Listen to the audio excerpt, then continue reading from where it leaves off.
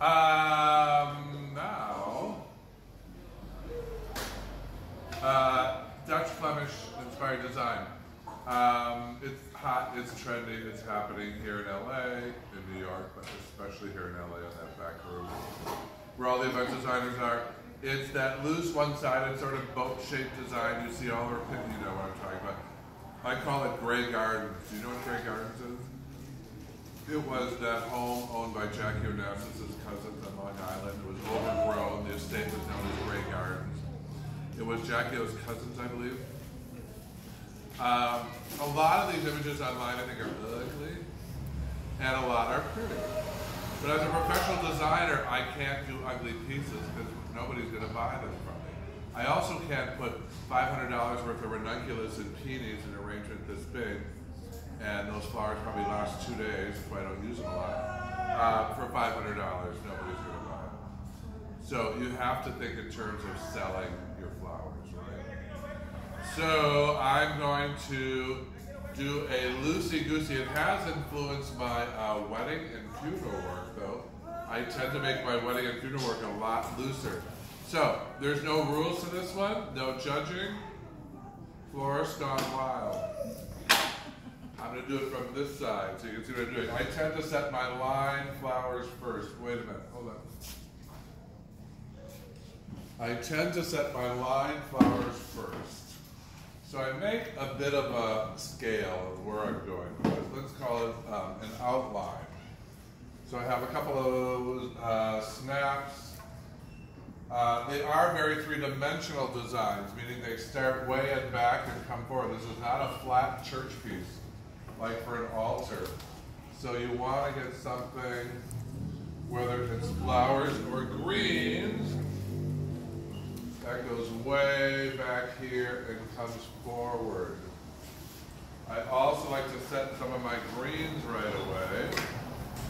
You've got some eucalyptus. This design, they like hanging things. Normally we don't hang a lot of materials because it looks lazy and like it's dying. Anytime you go below the parallel, it tends to tell the viewer it's dying, right?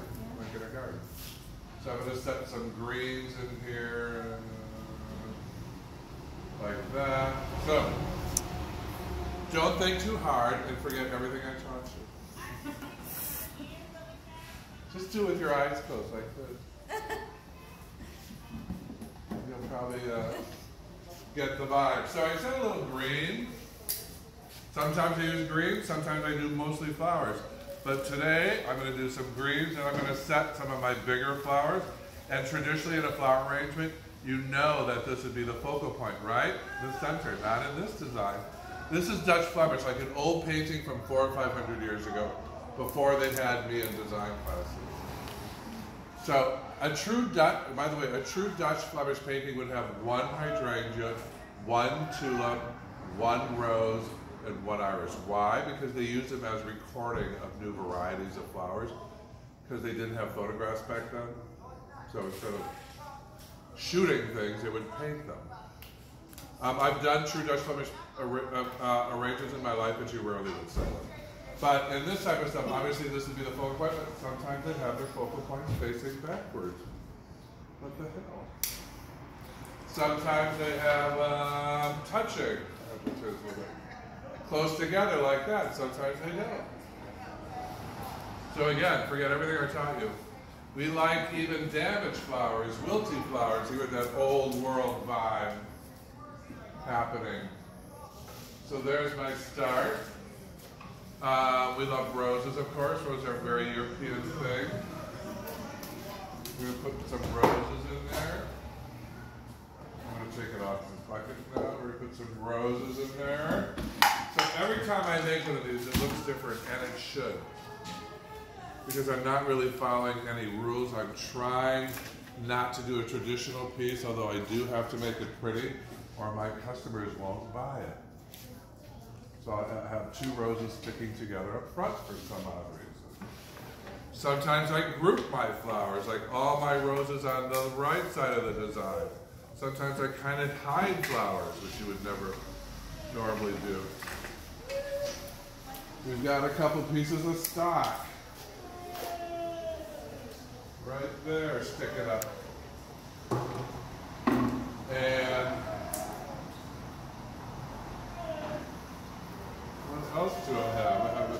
piece of stock.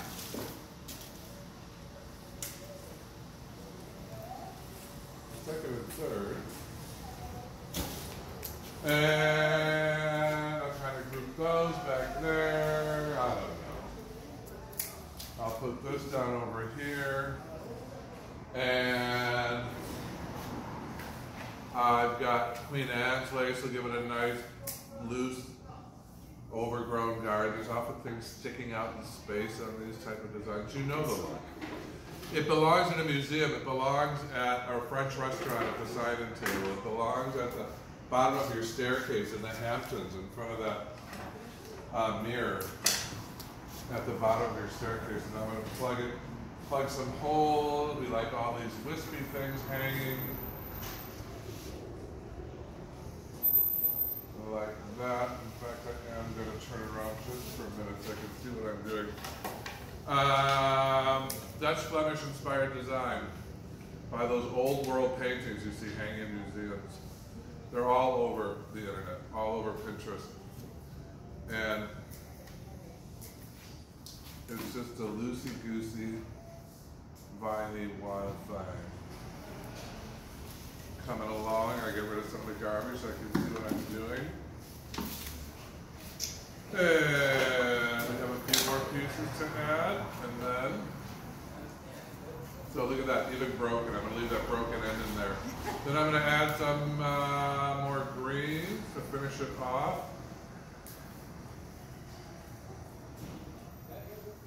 Add a little of this. It's called grevillea.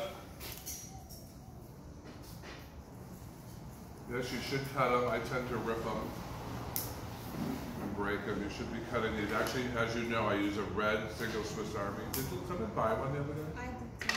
Have you tried? Oh, yes. He nearly cut his thumb off. Have you practiced with it at home? Kind of, yeah. Yeah. Practice some more, child. Have you ever come in like this with me? I'll know you were practicing. Single Swiss Army knife. So here we are. We're coming along. See it? I'm going to pause there while Jacob gets a nice close-up.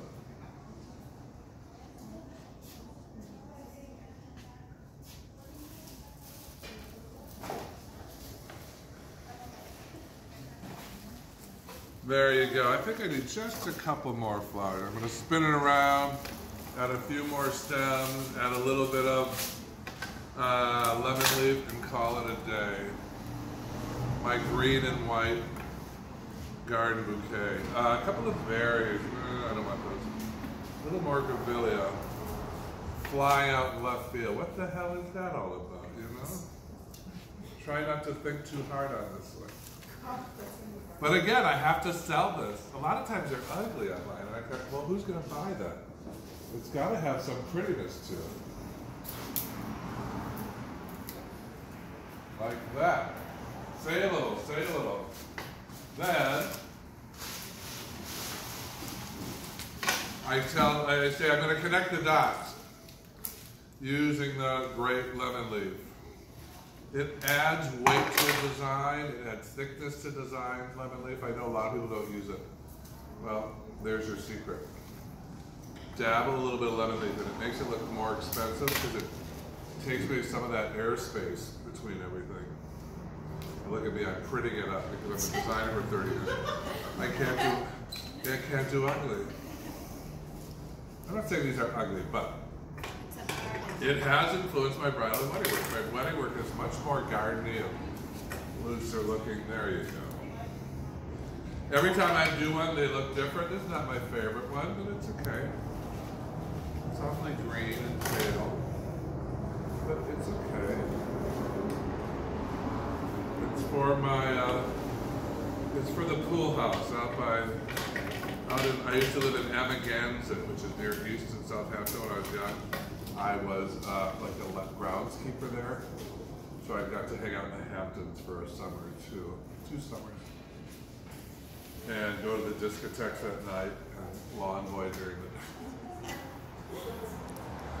And they fired me. I wasn't a very good landscaper. I think I lied to get the job. But anyway, I got to spend the summer in the Hamptons.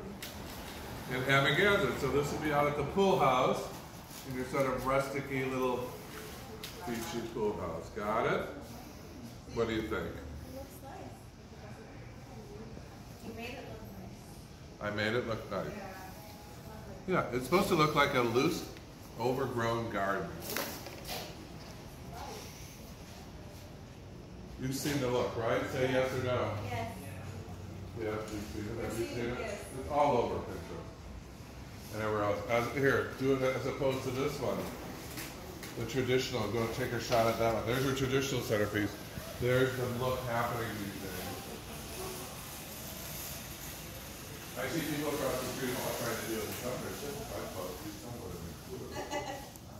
That's kind of that. That's where that one started from. Ooh, let's get rid of some of this. There, now. That's a garden. Yeah. And it's very pretty for weddings. Again, it's the entrance to a museum. It's the entrance to a French restaurant in New York City. At the sign or in the banquette. You like long trailing things coming out. And normally I would do, we didn't have any tape, but normally I would do a concrete urn. So picture it in a concrete urn. That makes sense. Yes.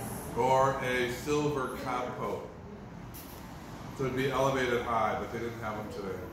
So we're doing this little ice cream cone cup. But normally, yes, it'd be in some sort of concrete urn or compote. Silver preferred. Any questions? I'm going to shut my eyes, and when I open them, you'll be I'm not going to critique this one. Do what you do. This is where you get to go wild. You don't have formulas of design. 2 + 2 equals fantastic. Now you get to do whatever the hell you do. All right? Go. Begin. Flower School 101. Done.